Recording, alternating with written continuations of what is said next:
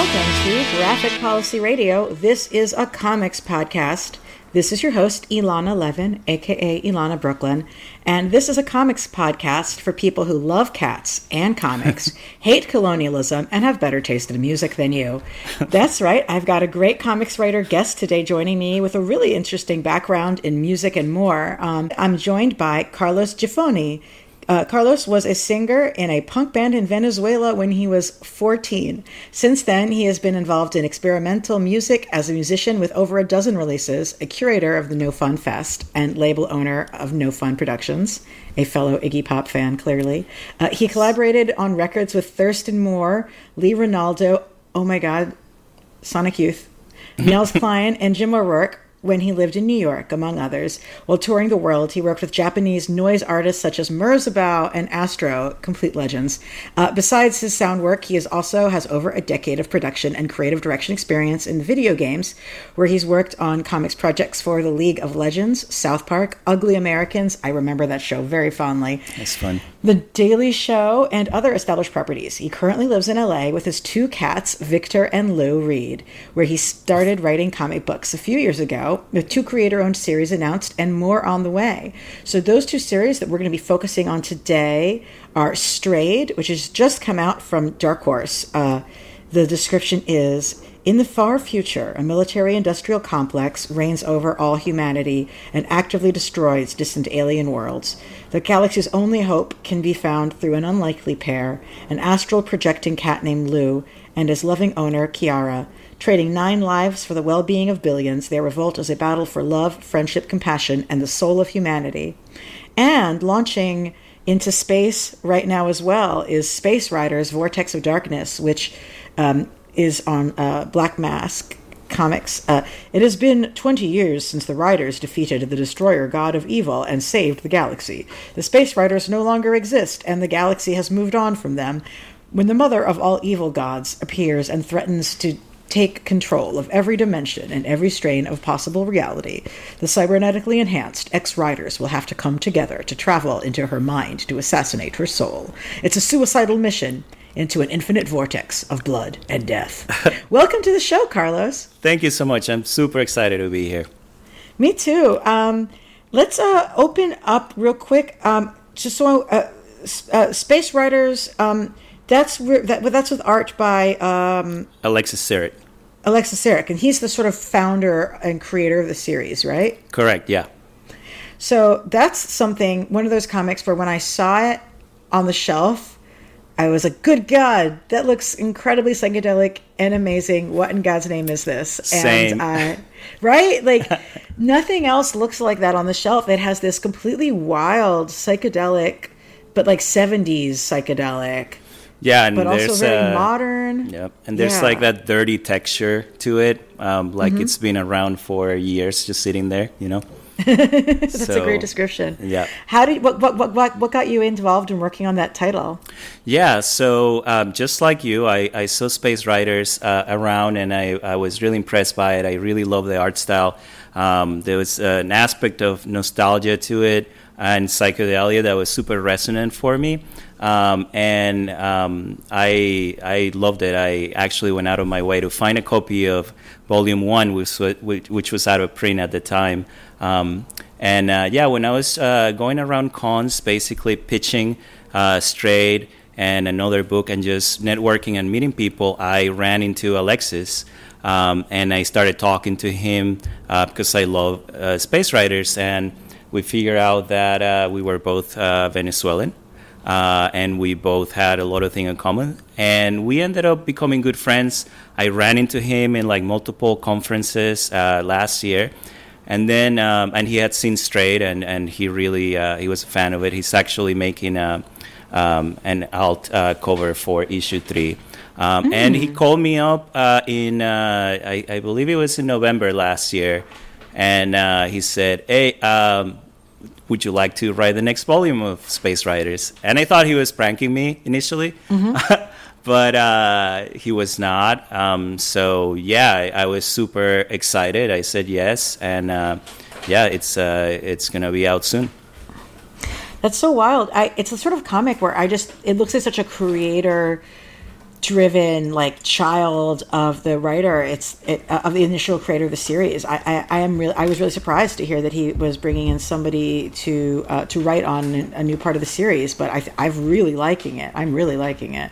I'm glad you are. Yeah, it was. I was just as surprised when it first happened, and I really wanted to make an effort because I know that people that like this book are really into this book. The fans really love it, and I wanted to make justice to that. So I really put a lot of effort into putting together something cool. And actually, when I first did the treatment for it. I read volume 1 and 2 many times, and I created something that was a sort of continuation to that. And I sent it to Alexis, and he was like, "No."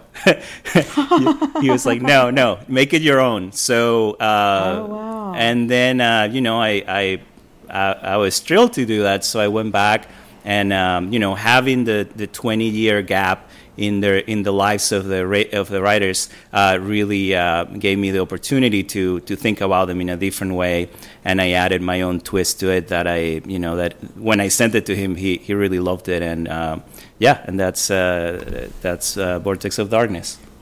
Well, I want to emphasize to people that when we say space riders, we do in fact mean people on space motorcycles.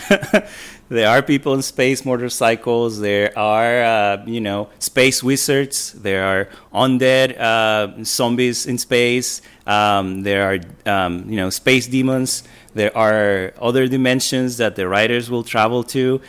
So it's definitely not your typical comic book. There's space baboons who meditate and astral project. Correct, yes. And that's Mono, who is the defender of the sacred fire. So, yeah. I really love Mono. Like, what a cool character. He's amazing. And he right from the first issue, he's someone that I wanted to write and use a lot into it. So him and Peligro are the first two characters that you see on the book. And like with Peligro, like I love, like the sort of casual Spanish that's throughout some of the writing in it. Yeah. And like, so, I mean, why has including that been important to you in the series? That made the book so special to me because beyond the art, right, the fact that there's Spanish in it, and I'm originally a Spanish speaker, being Venezuelan, just like Alexis, it just spoke to me in a different way, and it comes out as really legit, it's genuine because it comes from people that speak Spanish, and the fact that for this time around we're both Venezuelan with a similar background and we're similar age. We actually go even deeper on some of the terms and some of the Easter eggs that we put in there for both people that are fans of the series, but also for people that might be not American, right, and might see something in there that other people might miss. That's great. I really love it. I understand some Spanish, so I'm not coming at it like completely without any understanding, but and a lot of it is just like the cursing is in Spanish stuff. Yeah, it's a cursing. If you're in America, you have some Spanish comprehension. And I lived in Miami, New York, and LA, so definitely lots of Spanish there, but I could understand how someone maybe in like Utah or Idaho or something, maybe, I don't know, man, who knows. You got Sesame Street on TV for little kids. True. Sesame Street. That's where I first learned Spanish. So that's true. So I don't know. It's really like it's the other American language. So I loved having it there because it just felt like very natural, but like definitely was an artistic choice. Yeah, no, absolutely, and it's really fun trying to figure out what other curses in Spanish can we do that have not been used yet. So that was really a fun part of it. With the world that you're writing in, I think if people had to pick one word to describe it, would definitely be psychedelic. Mm-hmm. What does that mean to you as an aesthetic that you're writing in, like as a writer rather than as an illustrator? Yeah, absolutely. So, for my other book, For Straight, we had an editor on, and I crafted it in a different way than I did for Space Rider. And what I mean by that is that the state of mind of writing Space Riders is very much trying to get in a zone where the stuff is just kind of coming out, right? So it's kind of trying to find a different state of mind and just letting it go, basically. And I think that's something that it's apparent on the other 2 volumes, where you feel like it's really easy to read, it's really easy to follow, and it feels very, very natural. So there was no editor on this book, and I just kind of went with whatever, with some ideas that I discussed with Alexis, but that just felt right, and we had no one telling us what we could or we couldn't do. I mean, that's usually the case with creator-owned books, but more so in this one where it was just me and him, going back and forth. And I'm obviously writing for him, right? So every time I'm writing any of the panel descriptions, the dialogue as well, I am thinking about what it's going to look like in the page, right? Obviously, he's surprising me because his artwork is insane. So he's doing very unexpected things. But I'm going in with that idea of like, okay, what would be cool for Alexis to draw that would have that psychedelic effect to people. What are your inspirations in terms of making psychedelic art? Both, whether it's writing or music or film. Yeah, so definitely, other music. So, I was listening to a lot of, for this book, a lot of metal, a lot of like abstract, noisy stuff, some stuff from the 70s too, some doom metal, some Melvins. Which 70s bands? Which 70s bands I need to know? Because that I'll know. Yeah, sure. King Crimson, I guess. Yeah. That's the jam. That primarily. I also like Cluster, like more abstract, like electronic stuff as well. All that good stuff. I definitely, for me, I associated the earlier volume definitely was I'm listening to Hawkwind. But I listened to Hawkwind is amazing. So Hawkwind I love as well. And actually, one of the things that I love about that band is that they have this synthesizer that's called a Synthi AKS, which makes everything it adds all the background, more psychedelic electronic sound that some of those songs they have. And actually, I own one of those synthesizers, and I use it a lot for my music. So I feel a connection to that band for sure. I just love that there's a guy in the band whose name is Dick Mick, and his job is making space sounds. Perfect. And I don't remember how old it was when somebody pointed out, there is no sound in space, so there's no such thing as space sounds. I'm like, I don't care. Whatever those noises that they're making are space sounds. Anyway, no, I adore Hawkwind. I definitely sort of associated the volume with, the world building with Hawkwind as well. I think that, those guys are a lot more, Hawkwind is a lot less down and dirty though, right? Yeah. But there's definitely feels like this could be in the same world, but this is in a very different corner of the world. Right. The back alley bar part of that world. Yeah, absolutely. Yeah. Are there any sort of science fiction writers that were an influence for you? I definitely, I read a lot of Asimov. I've read every Asimov book. Philip K. Dick, all the Dune books. I read the whole series. So the full, all the Herbert ones, the original ones, not the ones from his son. I see Dune. Definitely see Dune in Strayed when I'm looking at Strayed. I love Dune. Is probably my favorite book series. And my favorite film to watch is probably Jodorowsky's Dune, which is a documentary about the movie that didn't get made. But it is so inspiring and so sad at the same time. But it's so inspiring to see the group of people that Jodorowsky got for that film. And it was going to be amazing, and of course, beginning with Mobius drawing all the the scenes. And I really wish for the day that book becomes available, the one that they left at studios, which is basically Mobius drawing the entire movie. It's super thick. And I never seen it. It exists somewhere.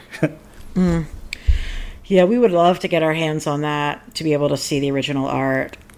In like one place, and but I definitely feel like a lot of the material that you're writing in not in Space Writers, but in Strayed, is covering similar sort of political and environmental concerns as the Dune series is. So let me hop over to Strayed for just a bit. When you sent me the comic, I had a moment where I messaged you and I was like. Mm-hmm. Is there a cat in peril in this? Because if there's a cat in peril in this, then I can't read it. This is not a critique of your art. This is just the reality of my own emotional needs. And you sort of talked with me about, there's no animals like getting hurt, but there is emotional, there's emotional concern. There's, this is not like a person petting a cat in their lap in a coffee shop, but no, it's not a fairy tale by any means. It's a really serious story, which sounds ridiculous when we're talking about an astral traveling cat, but that's just part of I think what makes it fun.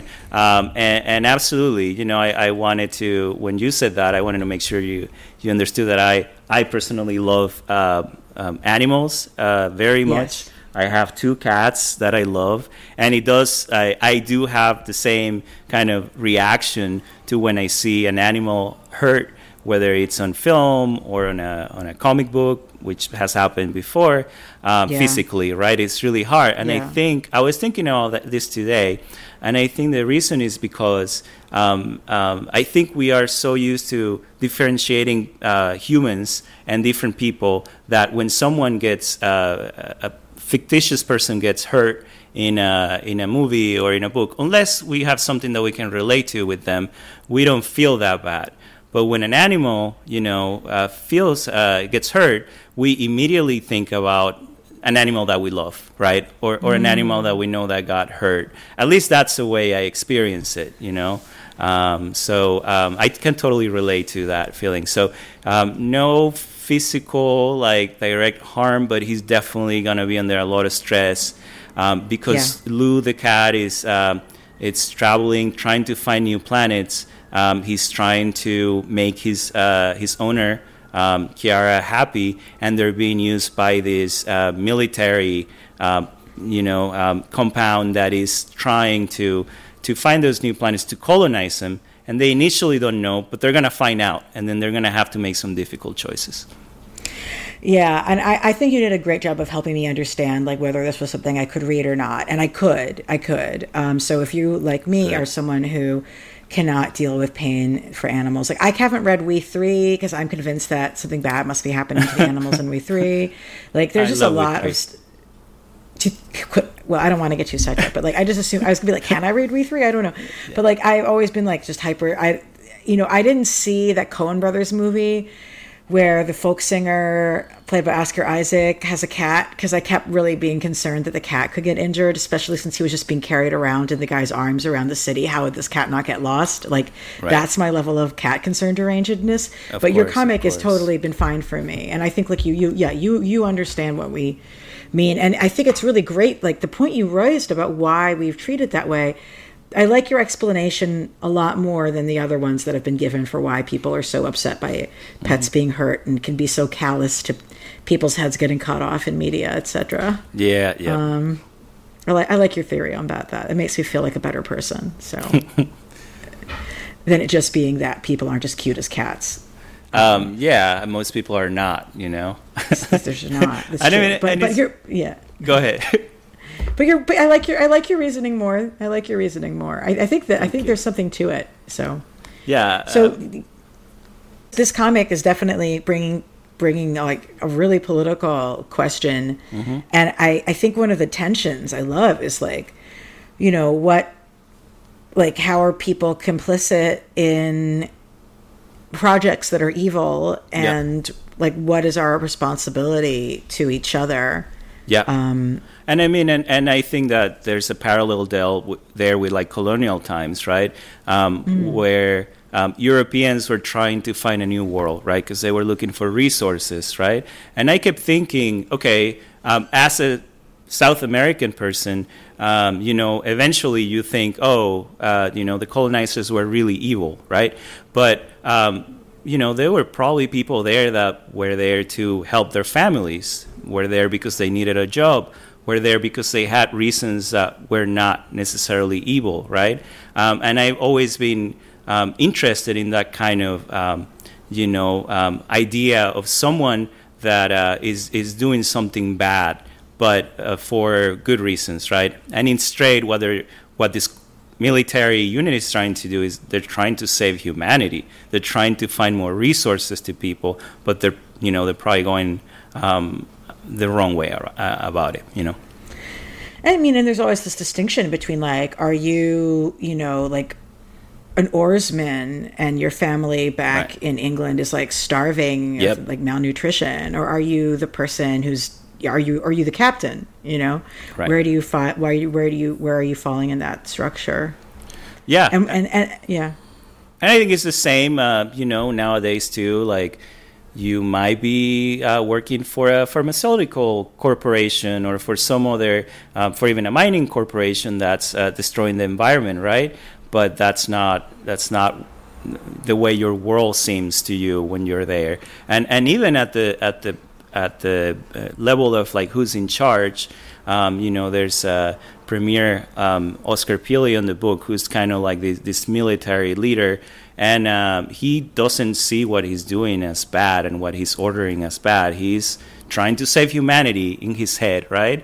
So yeah, I think that's something that I really like exploring, and it's interesting to me, rather than having like a mustache twirling bad guy.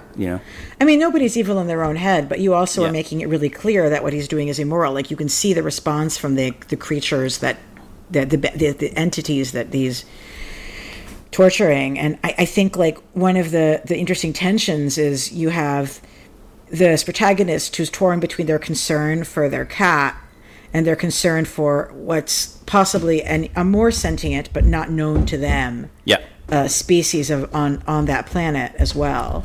Yeah.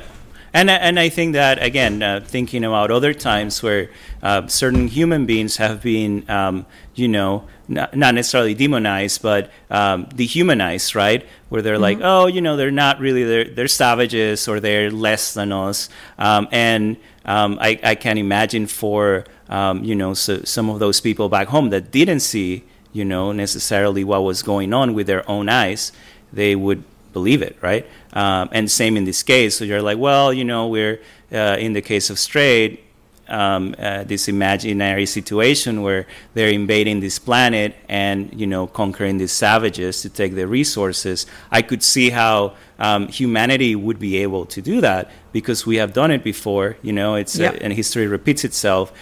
So I think it's not far-fetched that's something that could happen. No, I mean, and it happens like now, like literally. So everywhere. So I think it's really timely to see it expressed that way. Thanks. With a series. So is it how long is it, like a 12-issue series or? So the first arc is 5 issues. It comes out. The first issue comes out August 14. I wanted to tell a full story, so it is a full contained story, but we do have ideas for other arcs. Where to go if it sells? Right. So if it sells well, we'll definitely do more. Juan Doe, the artist who I adore, and it's an amazing artist, but also an amazing person, really loves what we're doing, and he wants to do more as well. So we'll see what happens. But for me, it was really important to give a full story in those 5 issues because I really there are books that I like, but when I get to the end, I'm like, oh, they didn't resolve some of these things or some of the really important things, and they're just trying to hook for another arc, and then it doesn't happen. I don't like that feeling of hanging and not knowing what happened in the story. So I didn't want to do that. What's the connection for you between like cats and astral projection? Is it like a feeling that you get from them, or? So, I mean, there's definitely something where when I look at my cats, sometimes where I don't know what's going on in their head, right? They could be in another world for all that I know. And sometimes they're looking around and you don't know what they're looking around. So that was like part of it. And then the other aspect of what made me think of the astral traveling is back when I started to work on this book like 2 years ago, I started reading about this program that the U.S. government was running that was called remote viewing. And it was a military program to basically try to create spies that would astral travel and spy on, the Russians or spy on other governments. And this is documented. Like, you can go online and you can find documents that are redacted, but that are from government websites that have this information. And that program stopped in, the CIA defunded it in, I believe, in the early 90s. Because, oh, wow, that's a lot longer than I thought it would have been. it went on for like 15 or 20 years, and it defunded it because it provided no results, right?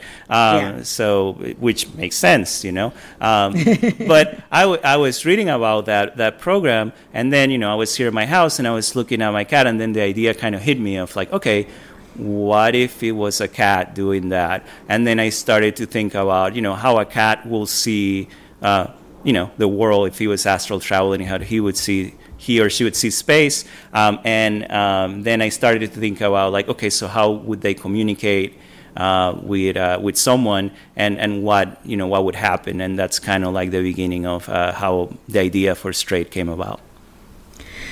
It's interesting because they do so many things that are so hard for us to parse, and you sort of try to imagine what their what their reasoning is, like what's making them do it. My cat Dinosaur, at like 1 a.m, she's like, okay, now is the time that I take my toys out of their box, drag them around the apartment while howling, and since she's Dinosaur, I figure that she's howling because she's trying to summon the other dinosaurs to come through the rift in the time stream to bring makes them perfect from the sense. Jurassic Age. Thank you. It makes perfect sense. Yeah, I'm so glad you I understand. Can see it. Yeah.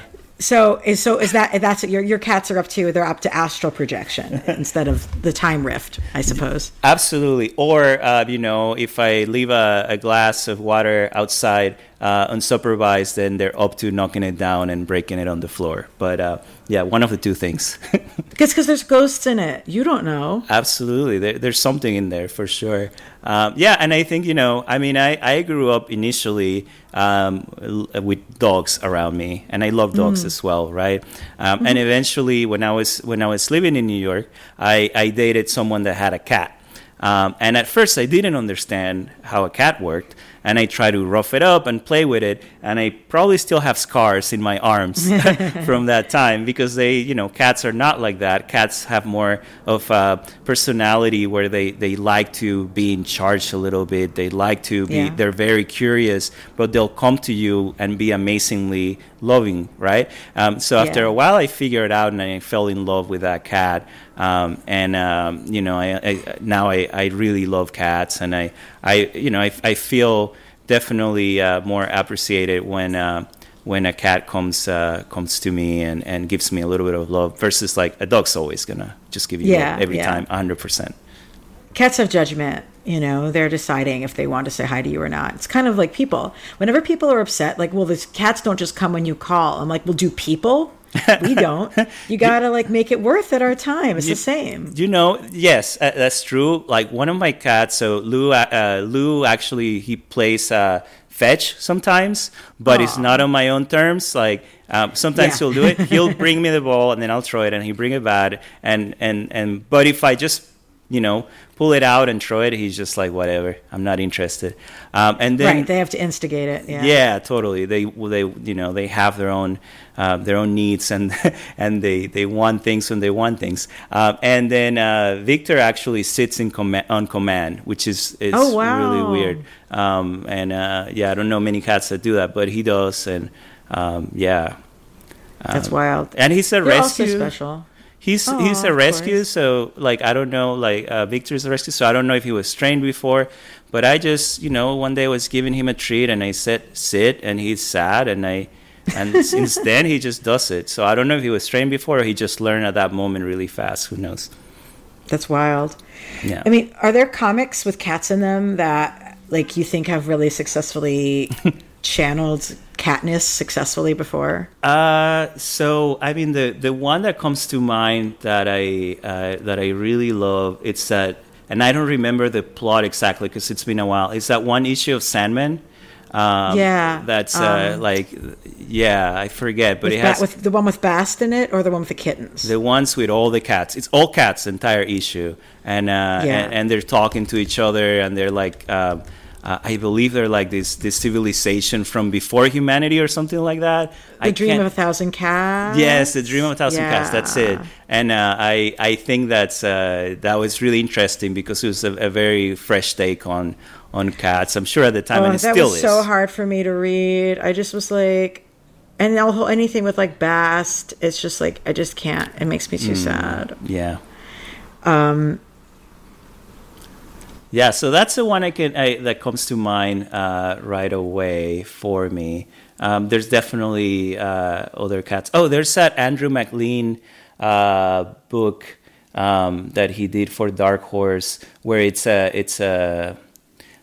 an apocalyptic world, and it's a woman and her cat, and they're just kind of like best friends, and they're going around. I don't remember the name of that one either.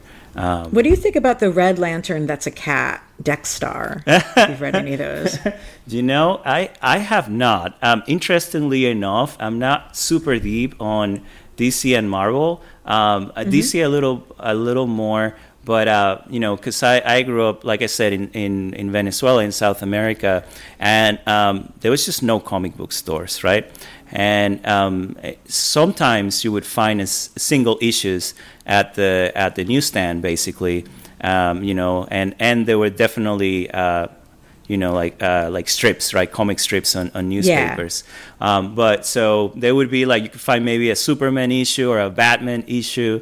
But there wasn't a lot of Green Lanterns. So I think they just my experience with the lanterns was more in like cartoons when I was growing up, and then I was disconnected from comics for a while, and by the time I came back to them, I was not really interested in superheroes. I wanted to see more of a Sandman. I wanted to read Fear Agent, other stuff like that. Why the Last Man, and that's kind of what captivated me to like get into comics again.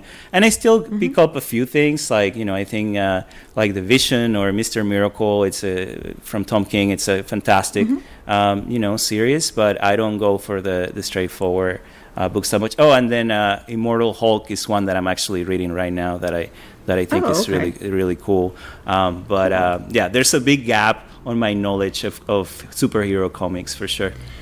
Well, I think that's fine. I mean, like, I like having people come in from such a diversity of sources and backgrounds in their art. And it's really important. Like, I love your background in music. And I was wondering sort of if you could talk a little bit about how that connects to your writing.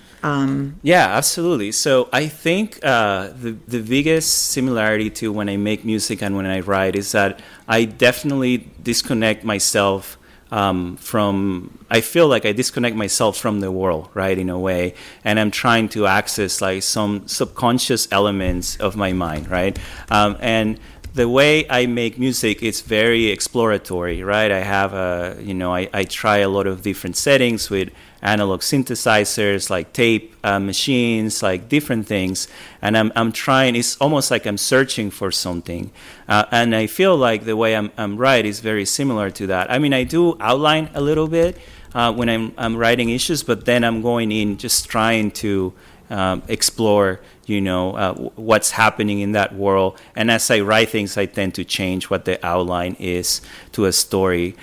So Yeah, and I think there's a lot of similarities between music creation and writing as well. There's the aspect of like pacing, right?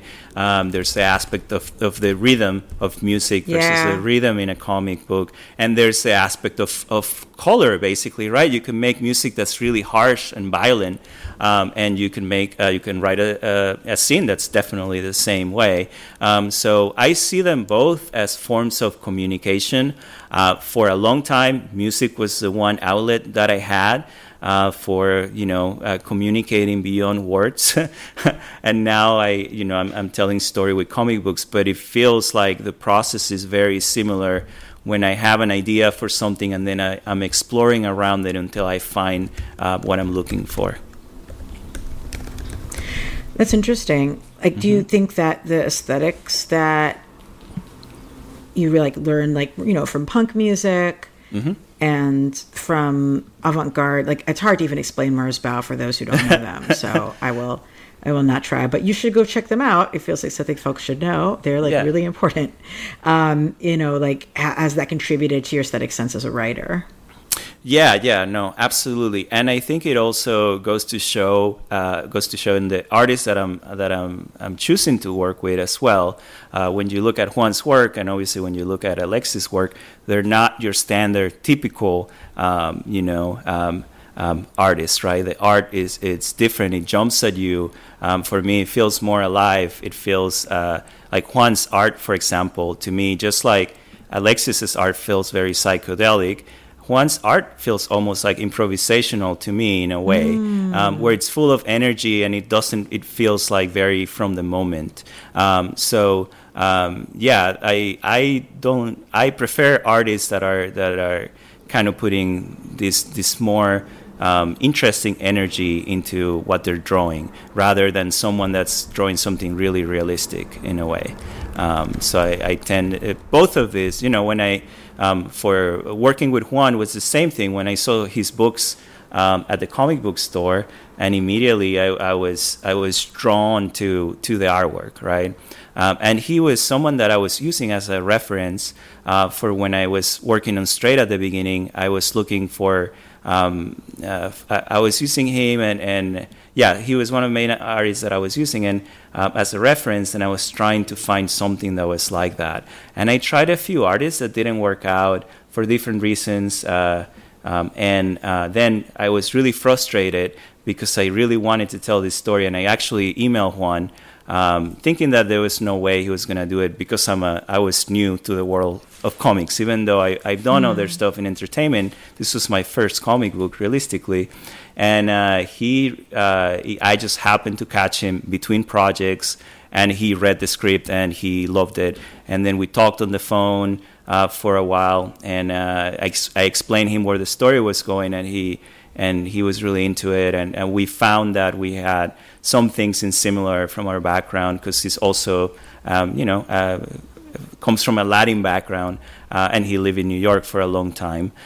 So we had some things in common, and we just, it just kind of clicked right away. And he very much felt, again, going back to improvisational music, when you improvise with someone and it works, it feels like, oh, I know this person, I know what they're about, right? There's something that clicks in the sounds that you're making and how they're coming together. And this very much felt like that with Juan, where I felt like, okay, this is someone that I'm playing, in this case, the writer, and then the artwork is kind of working with it, So there was definitely similarities in there for me.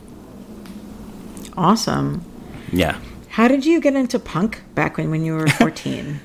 So let me think about this. I think, it was the 90s, and I saw like Nirvana on TV, and like MTV or something, and it blew my mind, right?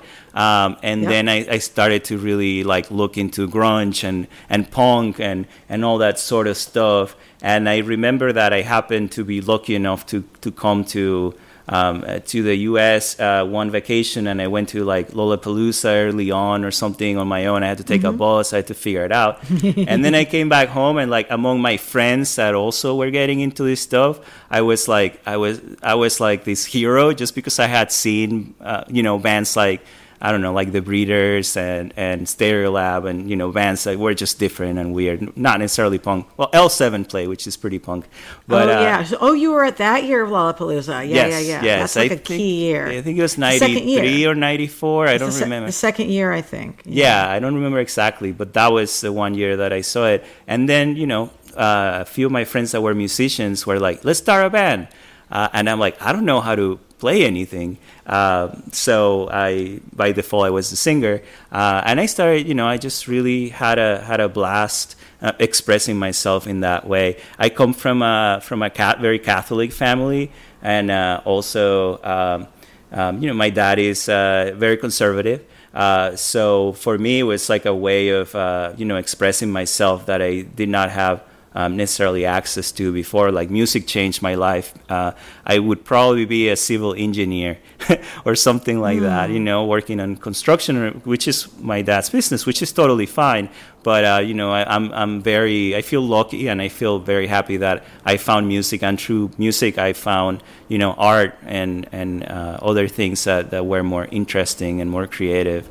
And so they asked me to be in this band, and we started writing some songs, and we made like a demo tape, and they played it on the radio, and we played like some festivals. So I was this 14-year-old kid like singing in a band, and I had a mohawk for a weekend one time, and I was trying to hide it from my dad. So I completely shaved my head after the show.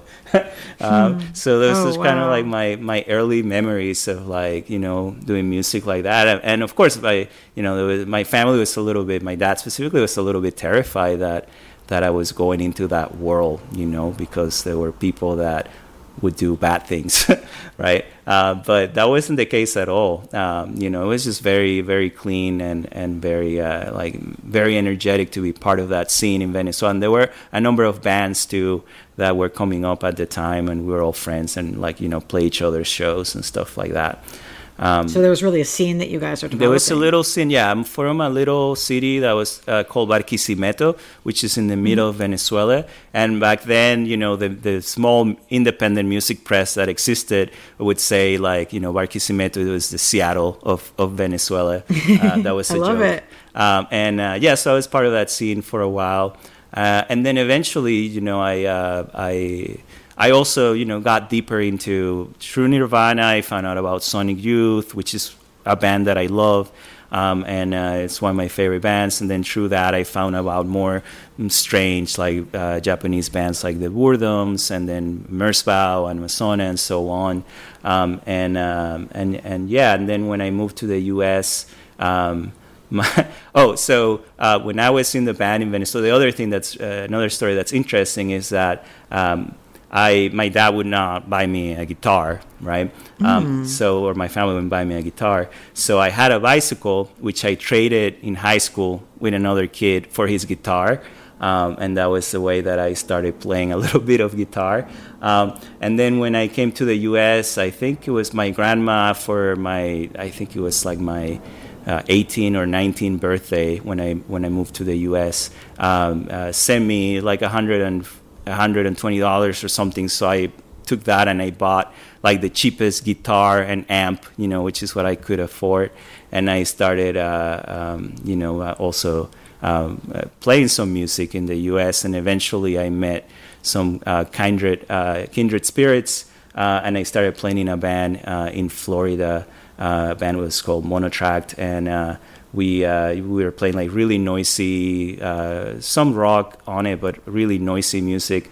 And one of our friends, was a mutual friend with Thurston Moore from Sonic Youth, and I emailed him and I sent him our 7-inch that we were putting out, and he liked it and he invited us to play a show in New York. And after that, after we toured and we played that show in New York, we had to move to New York. So I left Florida after 3 years of living in Florida, and I moved to New York with my bandmates. And, that was kind of the beginning of my music stuff that later led to like the label and playing with a lot of people that I admire growing up, like members from Sonic Youth who I listened to when I was like, 14, 15. And then I got to play with them later on.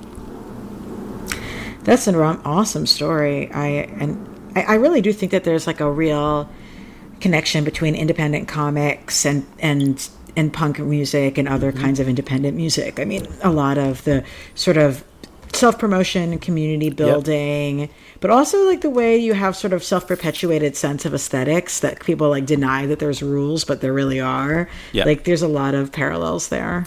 Yeah, and I think that, you know, the other aspect of it that feels very much like comics is, you know, when I ran the festival and when I did the label, I did over 60 releases over a period of 10 years that the label ran before I stopped it. And it felt, you know, it's very similar to a way you would do an independent comic book where you're getting like, you know, you're getting the person to do it, you're figuring out how you're going to record it, someone's doing the artwork for the cover, and then you go and send it to press, right? And you get an LP back or a CD or whatever, and then you have to distribute it, right? And you have to talk to independent distributors. And if you're lucky, you find a, you know, distributor in Europe that will take your records and so on. So that aspect of doing it yourself, it's has some parallels with comics for sure.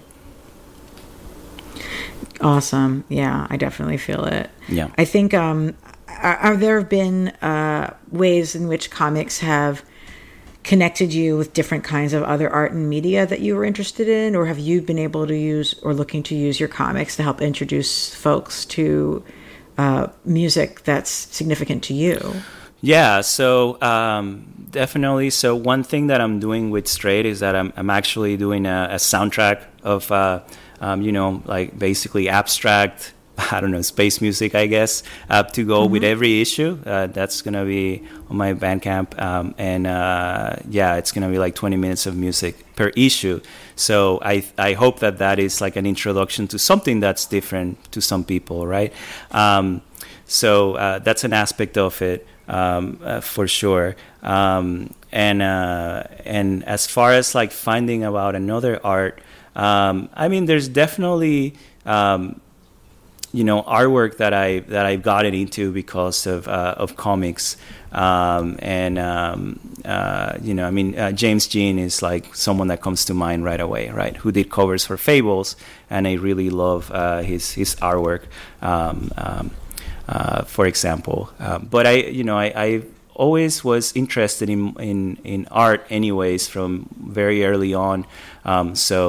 I think it might have been the other way around, where my understanding of art made me understand, you know, or change the way that I approach certain comic books that I was drawn to, because I knew, you know, certain modern art that felt resonant in that way.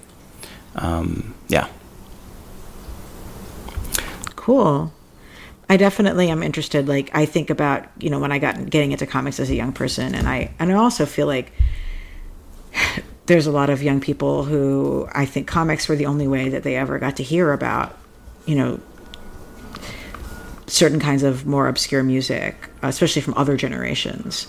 Like, I know there's like a whole generation of kids who probably only know Calling Sister Midnight by Iggy Pop because it's in Sandman. Like, right. For a very narrow window of like nerdy people, but like Sandman's pretty damn popular, you know? Yeah, and then, you know, there's like what's that?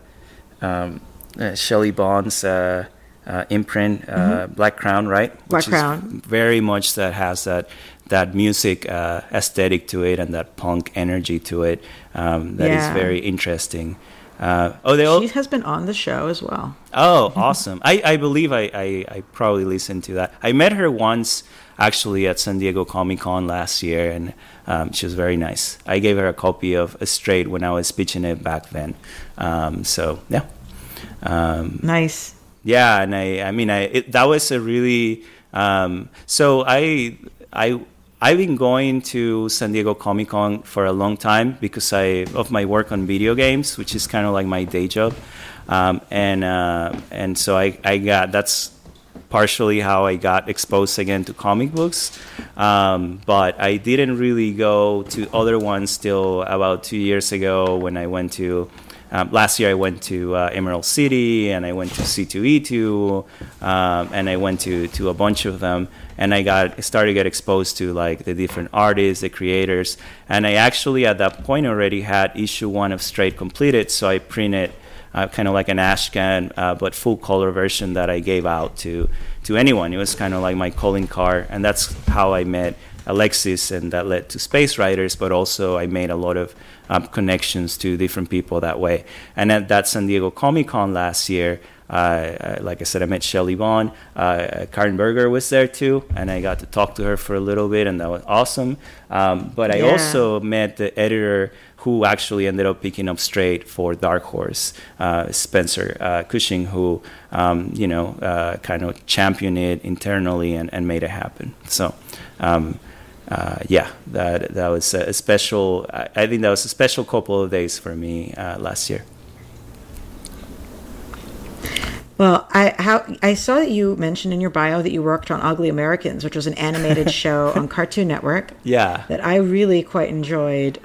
Was it one season? It was 2 seasons. Yeah, two seasons. I watched them both, though. I swear to you. Yeah, they were short. They were short. Yeah, I love that show.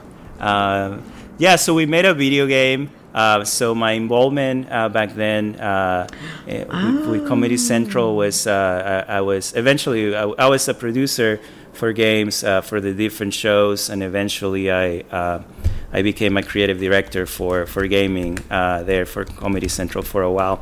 But we got to make a game. It was a shooter game. It wasn't that great, but it was the art. We got a lot of original art from Devin, who's the creator of the show, and we got to talk to him a lot. And we kind of created the game with him. We had to create it really fast because of TV schedules, and it was for Comedy Central. So, but we had a great time making that, and I really enjoy being able to work in that game for Ugly Americans, which is really an amazing show. It's one of those shows that I don't understand why it didn't go on for 10, 12, 15 seasons or something. I think animation can be expensive sometimes, and I don't know if the shows want to invest in it. I think it's worth it. I thought it was, as a New Yorker, there were so many great New York touches in it. Yeah. And the whole idea of the way monsters are treated by society in it. It was some good social commentary, and I loved the pigeons. Oh my god! Oh yeah, the pigeons. The pigeons were in the game too. They're hilarious. They curse all the time, right? And they beat people up with their balls. They're super mean. Yeah. Actually, now that you're mentioning that, I have a T-shirt that I still have from when I was working on it that basically says "Embrace diversity." And it has all the hands of different aliens, different characters from the show, basically, kind of touching, in the middle. It's 6 or 7 hands, kind of fist bumping. And definitely there was that aspect. And I also was living in New York when I was working on it, so I could feel, that the same vibe that you were feeling, where it's this is very much like it is in New York with the immigrants and the different areas and gentrifying and what's happening in parks. All that kind of stuff was there. So yeah. Well, thank you so much for coming on. I'm trying to think how can folks be sure to get your comics as they're arriving? And for Straight, it begins coming out August 14, and the diamond code, if you need it for your store, you should just be able to say you want to get Straight, but it's JUN 190315, and then it's going to be coming out monthly after that. And Space Riders release was delayed a bit. It looks like they'll actually be out in the fall, and Space Riders will be out from Black Mask Comics in the fall. You can go ahead and ask for it now, and they will be sure to put it aside for you. Both books obviously will be on Comixology and all that, if that's the way people consume those books. So they're coming this summer, and they will continue to come out for the rest of the year. And also, if people want to follow the progress of that, there's a lot of cool stuff that we'll be posting. Both me and Juan will be posting on social media as well. And those playlists, for example, song playlists. Yeah, so Alexis actually does some really cool playlists for Space Riders, so I'm sure he's going to do those as well. And then the original soundtrack for Straight will be available on my Bandcamp.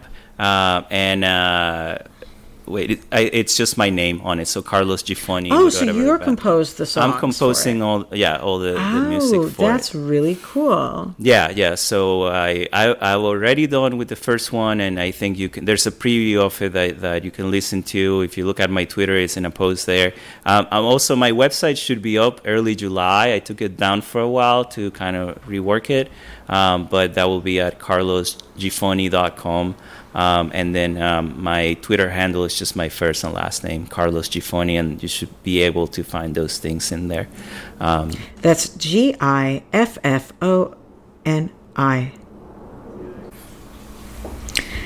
Well, thank you, again, for joining us and for bringing your cultural context, which I think is really valuable as well. Awesome. And for our listeners, you can find me on Twitter all the damn time, sorry to say, ELANA_Brooklyn. And of course, Graphic Policy Radio. We are now on Spotify, in addition to being on iTunes and SoundCloud and the rest. So if you prefer to get your podcast through Spotify, you can listen to us there. So please go there, give us a rating and review. That'll definitely also help, and share. And as we like to say, keep it geeky.